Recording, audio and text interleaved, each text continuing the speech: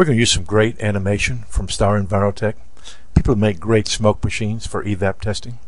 We're going to be connected to our canister here, where we'll be sucking fresh air in, and it'll be coming from the vent up here in this diagram. Now this is normal operation. We're going to block manifold vacuum with a valve at the top. This is going to keep the vent open so normal canister purge can take place.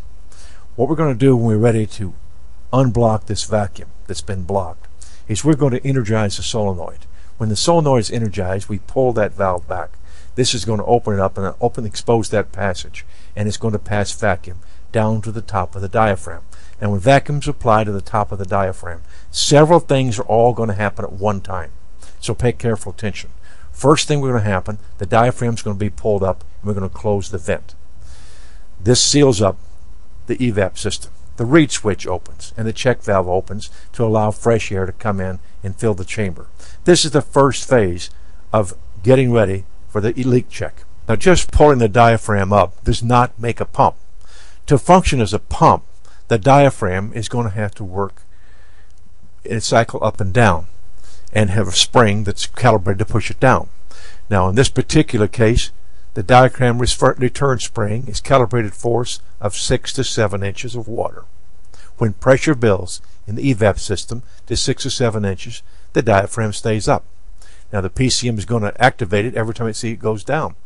If pressure builds too quickly, the evap system is restricted. That's one finding. If pressure never builds, the system has a gross leak.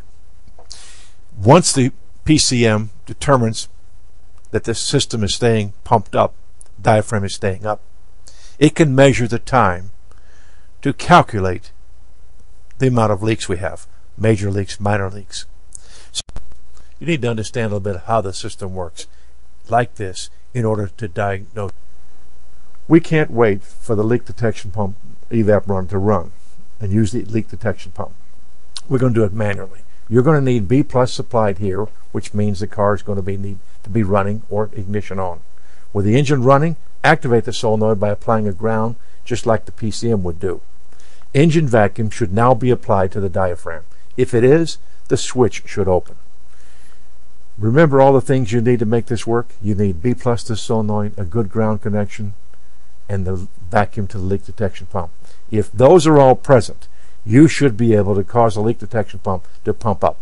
Just remember, it's going to take repeated activations in order to get it to pump up. Once it's pumped up, you should be able to, and the switch stays open, you should be able to stop it and watch it hold pressure.